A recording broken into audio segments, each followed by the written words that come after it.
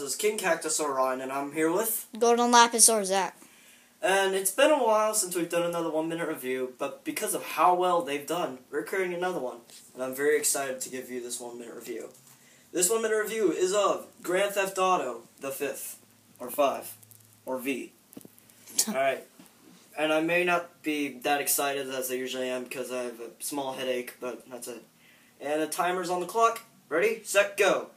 This game is amazing. I mean, this game just about beats Assassin's Creed 4.